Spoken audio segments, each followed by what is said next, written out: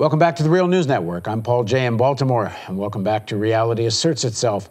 Our guest this episode is Frank Hammer. This is part 3 of our series of interviews with Frank, and we're just going to pick up where we left off, and you really should watch the first 2 parts because this part will make more sense to you that way. Thanks for joining us again, Frank. Thank you again. So just to remind everybody, Frank is a retired General Motors employee. He worked there for 32 years. He was the president and, for a time, chairman of the United Autoworkers Local 909, which was the GM transmission plant. So Frank, we've been talking about various things leading up to you getting to become an auto worker, and then the sort of struggle that takes place, much of which was with the leadership of the UAW. But you said that the leadership of the UAW, while they didn't fight, it was also a very objective global situation of, all these new workers coming on board, and especially with new digitization and raising the level of the productivity of workers outside North America and Europe, especially in China, workers started to produce cars that were good cars. And just as Japan, early on, made in Japan was supposed to be a negative, then it became a positive. Well, the products being produced in Japan became pretty good, and that became a tremendous competitive pressure. And so, to some extent, did the leadership of the union think they were going to be immune to these forces in the auto workers? Because they could see it happening perhaps in other sectors a little earlier, but they didn't seem in any way to develop a level of militancy amongst the workers to contend with this. As you say, they kind of gave in to concessions rather soon. Yeah, I think that I think they saw the reality. And I think they also somewhat arrogantly thought that they had the answer, and that their answer was the mantra that we hear today: we have to be more competitive. We have to be more competitive. I mean, that's all you hear. And what's wrong with that? I mean, is that true? Is there some truth in it? Well, the notion, yeah, of course, there's some truth to it. We have to produce, and I think U.S. vehicles are, in fact, great quality, produced very efficiently. But the problem is that while we're becoming more competitive, our union ranks have declined by 1 million. So it's answered some questions, but it's left some other questions wide open as to what are we going to do with this crisis, that this system is generating a whole surplus of workers, not only in the United States, but in other parts of the world, so that we have a worldwide sort of glut of workers under global capitalism. And it really is sort of the question now is, having a glut of workers, there's something wrong with capitalism, because capitalism is not employing. I mean, it's not like there isn't as much wealth being created. Correct. In fact, there's probably more wealth being created. It's just going into fewer and fewer hands, and people can't buy stuff. In the time period that I've been an auto worker, the disparity of wealth between the capitalist class in the United States and the workers has increased, has grown. And it didn't matter what political party was in power. There's a trajectory that shows that wealth has been much more concentrated, certainly since the most recent financial crisis. And so we're not answering some very basic questions with the strategies that we have in place, which is to be more competitive. Well, the real crash that happens in 07, 08, which is the financial crisis, leads to a profound crisis throughout the whole economy. It triggers a crisis in the auto industry. They essentially go bankrupt, 2 of the 3, Chrysler and GM. But more for underlying reasons, than just what was happening in 07, 08. In other words, not just the financial crisis leads to this collapse. So if it's about these global competitive pressures, and then I guess 2 questions. First of all, I've heard it said that labor as a cost of a car actually wasn't that significant, and when you're talking about competitive pressures. But it seemed that everybody bought that idea, including most of the auto workers seem to have bought that idea. The estimate for labor costs is like about 8% of the price of a vehicle was labor cost. Okay? So that the idea that somehow the crisis for auto was due to overpaid auto workers was really a very convenient argument to make us the scapegoats. And if we see any kind of crisis, we always see that they manage to make a scapegoat to blame for, in fact, what is a crisis of the system. But we want to blame it on workers. And so when President Obama comes in with the bailout, one of the biggest pieces of the bailout was essentially lowering starting workers' wages. I think it went, what, from around $24 to $26 to start down to $14, something in that area. We were already on that track before the crisis. In fact, this was the effort on the part of the UAW to make the companies more competitive by already introducing two-tier. And two-tier was introduced prior to the bankruptcy. So even the two-tier strategy was not able to stave off this bankruptcy crisis. And I want to say that I look at it just the other way around. They have, over the years, agreed to the contracts that we have in place, and they're looking for a way out of them. And how do we get out of them? Well, there's a very convenient financial crisis that's going on. And by the way, GM and Ford and Chrysler were all financial players in Wall Street. They weren't just auto producers. They all had companies that had created mortgages of the subprime type, just like the other financial houses. So they were all players in that as well. So here's a crisis convenient for basically gutting the contracts that existed between the companies and the workers. So now we have, as you mentioned, workers who came in at $14 an hour and less, by the way. There are workers in auto companies that work making $11 an hour, which is barely minimum wage. So I've interviewed you before, as any people watching Real News know, and we've dug into this Obama bailout in some detail. So we don't need to go over that again, and we'll link this story to those stories. It'll be easy to find. I'm kind of interested, where are auto workers at now? Do they see this Obama public bailout as a great thing, that the alternative would have been a collapse of the industry? Or do they see themselves as having been manipulated in all this into lower wages and such? Is there a rising level of militancy amongst, a lot of these auto workers probably are also people who lost their houses. Detroit's just, the housing market, and so many people lost their houses across the country, but Detroit was particularly hit. What's the mood? Being a retiree and not working in one of the plants, I'm a little bit more distant from the situation. But the way I read it is that there's a lot of frustration. The workers that were grandfathered with the higher wages, their wages have been frozen now for maybe 6 to 8 years. And there's an element of frustration there. There's an element of frustration among the second-tier workers because they understand that they've gotten the short end of the stick. And unfortunately, that separation between the two tiers is being used against each other by creating these divisions, so that you'll have a parent working on one side of the line and the son or daughter working on the other end of the line, and there is tension and there's animosity. So you both have signs. Over what? How does it come up? Concretely, what choice does anyone have? They're stuck.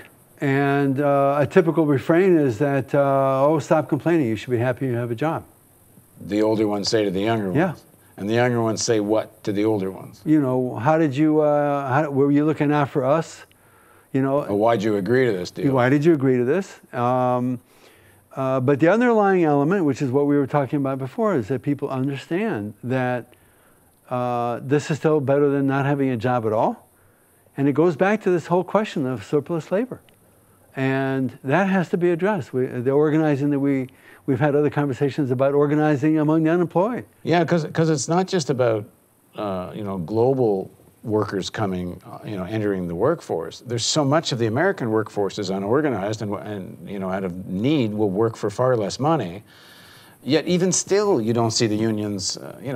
Here and there you see some organizing efforts, Correct. but not a massive organizing effort. And I always thought, I never understood how the UAW just wouldn't have organized every coffee shop in Michigan. Never mind, other parts of the industrial sector, and just have this massive union state. Now you have a situation where, Michigan politics is actually run by the right, and they're using that as a base to even further attack the unions. Right. Yeah, I think you've touched on something that was very critical, and that is that all the way through the 80s and 90s and into this century, we were unable to organize the South, the big plants, the big transplants. So you had Volkswagen, you had Toyota, you had Nissan, you had Mercedes. Yeah, you didn't need China. You just had the United States playing the same role. Absolutely. And our inability to figure out how those workers would be brought into the union. Well, what happened in the bankruptcy is one of the edicts of the bankruptcy bailout was workers in the North now had to match the conditions of workers in the non-union South. So whereas we were always talking about bringing up the level of the Southern workers to the standards of the North, it's actually flipped on itself. And to guarantee that that happened, they also put a no-strike pledge into the agreement for the bailout until 2015. So you're right, we're stuck. And we had to match now non-union conditions. So how do we now organize? How do we make these organizing efforts, for example, that's going on in Nissan in Mississippi, when the northern plants had to match the southern conditions? It makes it much more difficult. So is there now a focus on organizing the South? I mean, it seems that's kind of the obvious, logical next step. You're not going to be able right now to help do very much to organize auto workers in China, but it could be a massive effort to organize workers in the South. Obviously, the UAW is making some efforts in that direction, and there is a very big organizing drive that's currently going on in Nissan, and I think they're also working on trying to organize Volkswagen. Unfortunately, the model remains the same. We're going to be good partners to the company. And that might work, and it might bring in, the company might relent on, or we oppose the union. But they're going to do it on company's terms, that they'll be a joint partner. And what's hanging the Southern workers up? I mean, why wouldn't they join en masse? Well, I think that there's been a very careful screening process going on in the Southern plants, where workers have to go through a bank of tests and union proclivities and so on. And you have to compare where are those workers coming from. They're coming either from low-wage areas in the South, and the auto job looks like a pretty good job. I mean, relatively speaking, Relatively speaking. So if anybody is suggesting that we have an easy task ahead of us, we don't. It's a difficult task, but it has to be approached from a different framework. And I think the framework of we're good partners to the companies is ultimately not going to work. Now, we'll go back to part of an earlier conversation we had. Most of the left, at least the left that's kind of audible, which means on the internet, doesn't pay a lot of attention to these kinds of things. You know, Walmart organizing gets some attention. Not certainly as much as it deserves, but and McDonald's and fast food gets some attention. Mm-hmm. Again, not as much as it deserves, but some. Mm-hmm.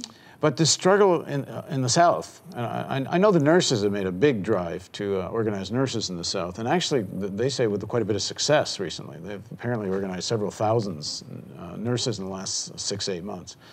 But it's a great battle that's taking place to stop this trend that the North should become the South and flip it the other way. Mm-hmm. But most of the left seems detached from this. And go back to this very beginning of our conversation, how in your day, the left saw connecting with working class struggles as the way to fight on these fronts of like Vietnam and other issues.